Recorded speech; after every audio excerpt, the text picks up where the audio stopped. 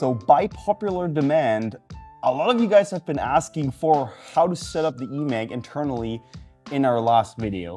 So I want to make sure I answer your questions because I do appreciate all your comments down on that last video. So thank you very much for the support.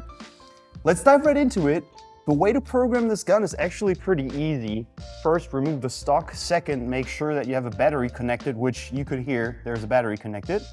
And then there's this little display in here. When you remove it, it's always in the buffer tube, by the way. When you remove it, just be careful not to break these wires.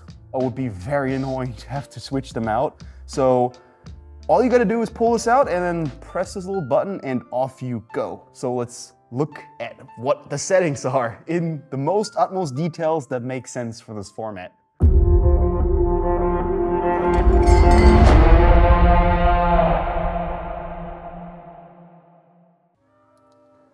And here we are with our quick look at the programming unit, PU, made by Spark Labs.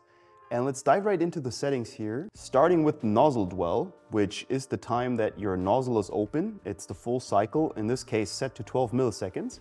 And the only time that you will ever need to change this by pressing up or down is in case you have feeding issues. So let's say you have a very heavy BB that you're using and you want to achieve a feed rate and you're currently having misfeeds, then bring this all the way up. Obviously you don't need to go as high as this until you start to have your rifle feeding.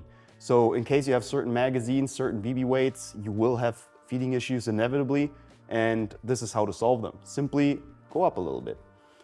In case you want to optimize your gun and you want to have the fastest gun possible, you want to have this set to a very low amount. So I suggest that you start with a low value and just work yourself up until the gun starts to feed properly.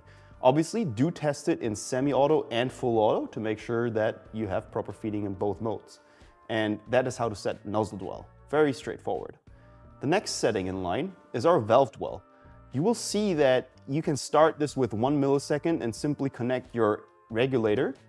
And what I like to do is set the regulator as high as possible so that you get a very good impulse.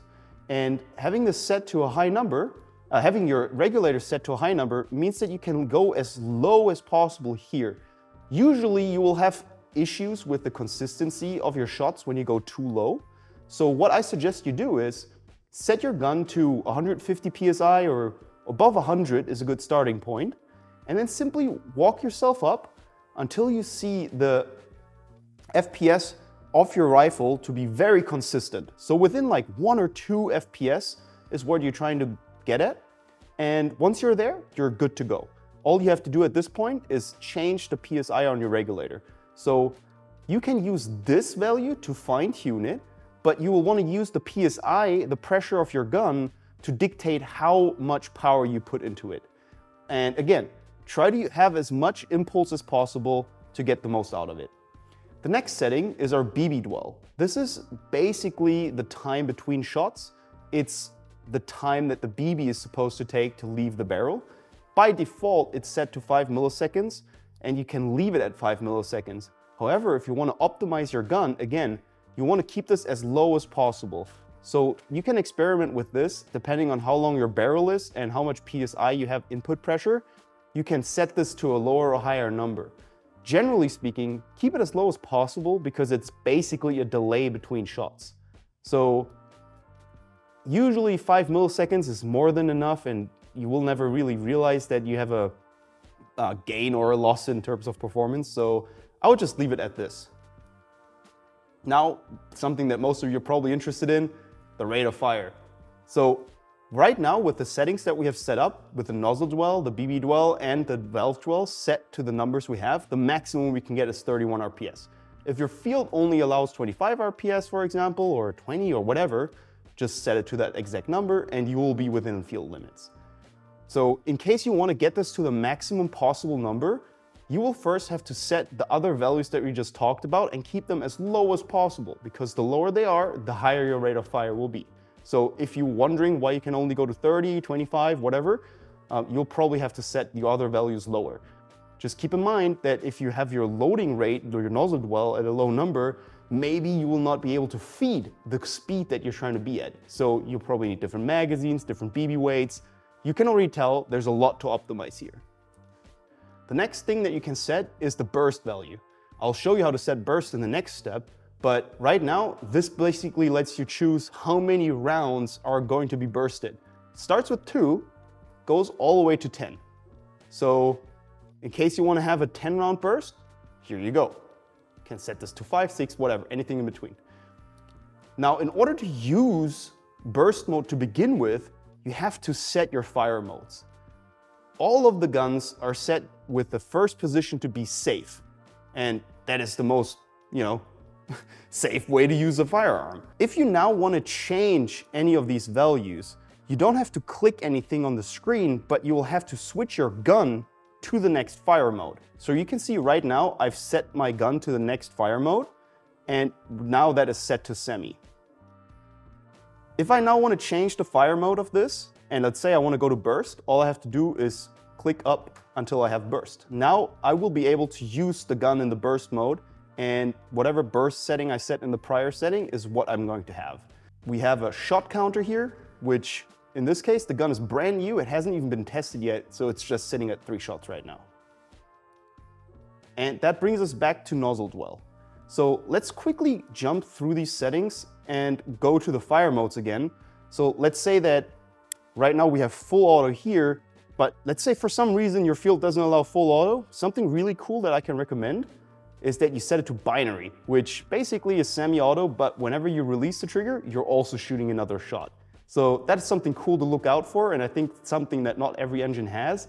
So I know a lot of you guys like this setting, so make sure you try this out. It's a lot of fun to use. All right, so again, we're coming back to the beginning here, and you're probably wondering, well, where do I set, for example, the sensitivity of my trigger, or whether it's open bolt or closed bolt? All you gotta do is hold this button, and you'll see something that I'm gonna show you first, which is way cooler than just setting those other settings that I just mentioned. And that is select gun. Right now, we have been programming under the select gun 1, and we can change this to gun 2, and if I keep holding this, we will again be greeted with the screen that we just went through, and we'll have different values to choose from. So consider this like a preset. Once you set your values for gun 1, you can set them for gun 2 and maybe tune them, for example, to be more like a DMR setting, which in that case, probably you're gonna bring this value way up so you get more volume of air. And obviously the PSI on your regulator will also have to go up to above 150 or 200 so you can get 2 joules or 3 joules.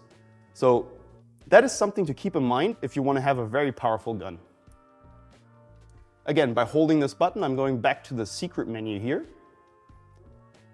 And if I now go through these, we recommend you use a LiPo battery, but you can technically have a different battery type chosen. Keep this set to LiPo if you're using our supplied LiPos, and you'll be good to go. Here are a couple metrics for the battery performance at this point. So you see the voltage and the battery charge level that is estimated based on the voltage. So that's something to keep in mind if you're interested in whether your battery is good or not. It's a quick way to check. Now, this is something that I think is really cool. It shows us the current position of the trigger and the position from where it will actually start shooting. So if you're looking at the screen, you can see this little triangle showing us the exact position of the trigger. If I now want this trigger to be released sooner, I can just bring this down a little bit, and then you will realize right now the standard position for this trigger has been set with a little bit less treble. So you can see it's already preloaded. Now the gun doesn't fire because it doesn't reset properly. So to make sure that your gun is always firing, make sure that there's plenty of space between your selected trigger threshold and your idle position of the trigger so that the reset can be registered. Obviously, you can fine tune this. If you have a tunable trigger, you can change the tuning on the trigger and then adjust this here. This is showing you the current selector position. This is basically just for troubleshooting. So in case you ever have any trouble with your selector, our customer service might ask you to send you a picture of this. And it will just be a good way to tell whether there's something off with the setting of this, of the fire selector. So most of the values that are coming from after this are mostly for debugging. But this is something you might be interested in. Most of you guys are probably familiar with open bolt and closed bolt. And just a quick recap, Open bolt simply means that between each shot, the bolt will remain open. So basically the nozzle is in the rearward position, allowing BBs to go up. However, this technically gives you a short delay in the time that the nozzle takes to close the bolt and then fire the shot. So if you want to have a very fast gun, you'd probably want to set this to close bolt, and this is the snappiest way to operate it. And the following values are only set by our technicians, and you should probably never change them. And they're also mostly used for debugging.